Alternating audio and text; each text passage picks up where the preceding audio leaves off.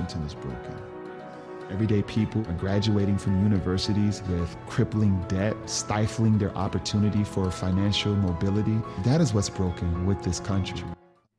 That was Miramar Mayor Wayne Messam announcing his run for president this week. He enters a crowded Democratic field, and he joins us here in the studio. Mr. Mayor, thank you for coming in. Thanks for having me. So why run for president? Well, you know, being the son of immigrants, my parents came from Jamaica. My father was a contract sugarcane cutter in the Western Palm Beach County. I'm doing very hard work and cutting sugarcane, and my mother was a cook and eventually became a domestic worker. They came to this country to chase the American dream, which I'm living. I had the opportunity to go to Florida State University, be a national champion, playing for Coach Bobby Bowden. After Florida State, I had a brief stint with the NFL. When my NFL career was cut short, my wife and I started a business, and now I'm the mayor of one of the cities that has the most fastest growing economies in the country, and I'm just looking to ensure that Americans can reclaim back that American dream that I think is slipping away from average everyday Americans. We have a lot of pressing issues in this country that Washington is not meeting. So let's get to some of them, but yes. I want to just start with an obvious question. What do you feel was lacking in the field? Because there's no shortage of Democrats running. Yes. There's maybe as many as 20 Democrats that are going to enter the field, including some are mayors, some are, senators. We've got a whole array of people. What was lacking in this field that you felt you needed to get into it?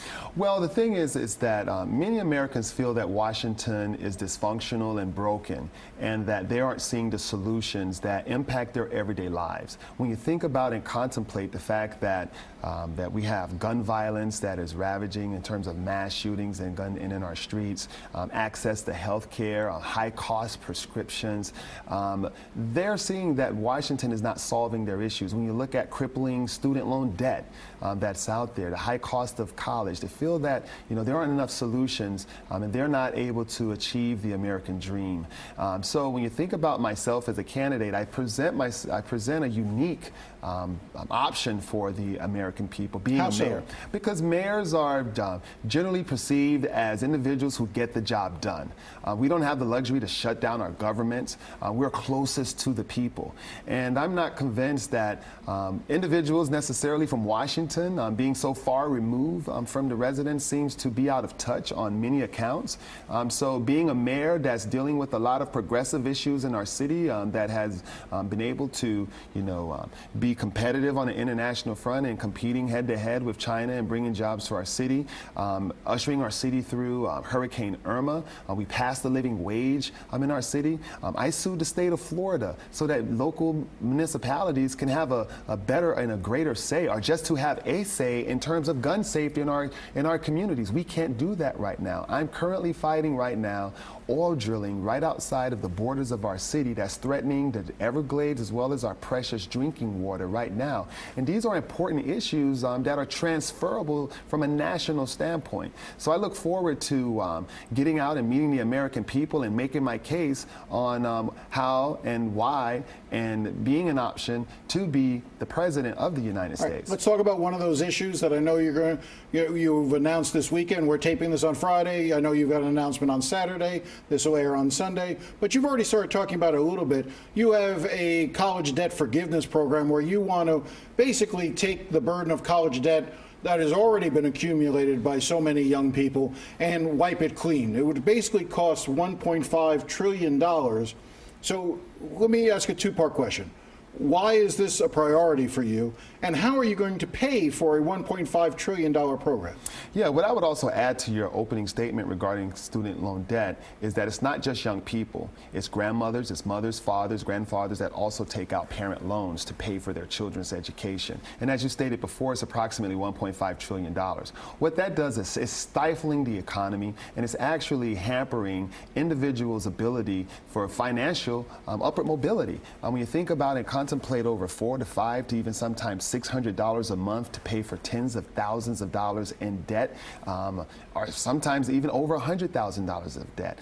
Outstanding student loan debt is the second largest consumer debt after housing in this country. So we want to wipe that clean. Obviously, we have to deal with a system that has high costs, education costs. We have to address that as well. But before we address that, we have to take care of the debt that's outstanding. So how that would be paid for is we would repeal the Trump tax cut that is approximately $2 trillion to corporations and to the richest of Americans. So that would be ample enough money to pay for the eradication of this debt with additional resources left over to appropriately perhaps go to corporations as well as perhaps to address with other issues in the country. So there are a number of issues that Democrats want to find money for by increasing taxes on the wealthy. Some you're focused on college debt. Others are focused on health care. There are a number of things. Why should college debt be more important than, say, tackling using those dollars, if you want to repeal that tax cut, to provide health care for millions of Americans? Well, I obviously agree as well and have a priority for health care, but it's a matter of priorities and having the will to be able to solve these issues. It's not a situation where it's either or we are pitting needs of the American people. At the end of the day, it's about making America competitive. When we have an economy and a system that is set forth that you have to, in many cases, have to have a higher degree or a higher education to achieve a high-paying job, and for corporations to have ample supply of human resources to be competitive globally, what type of system do we want to have where we tell American people that you should have a higher education, get a degree to get a great job, but once you graduate, you have to basically mortgage the rest of your professional working life paying off this education? I think America becomes more competitive. It will have economic benefits in terms of contributing to our production, our productivity as a country. We can use that disposable money instead of paying loans to invest, to save, to do all the things that you want to do in terms of living your life, instead of being sacked with high-paying premium payments for interest loan dets. How are you going to finance your campaign? How are you going to raise the money? You're clearly one of the lesser-known candidates. I think that's fair to say. I don't think that's an unfair statement. How are you going to raise the money necessary to run a credible presidential campaign across the country? Well, when you're talking about issues like addressing high student loan debts, talking about the environment, wanting to ensure that our cities and communities are safe, these are issues that are important to the American people.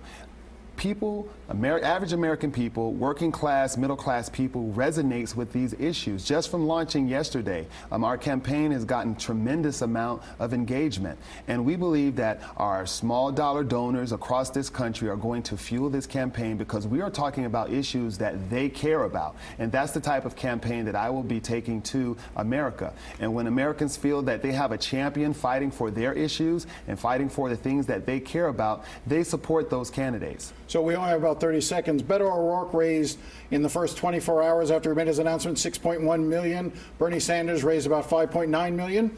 What did you raise in the first 24 hours? Well, I have not announced yet. That happens on Saturday. And they're running their race. I'm going to run my race. And I'm not trying to replicate anyone else's production. They'll take care of their own, and I'll take care of mine. And as long as I'm resonating with the American people, I feel confident that I'll have the resources to have a campaign that the people can believe in because they know that they have a champion fighting for their issues that they care about. Mr. Mayor, thank you very much for coming in. I'm sure we'll talk more. Thank you. All right, take care. Great. All right, we'll be right back after the break.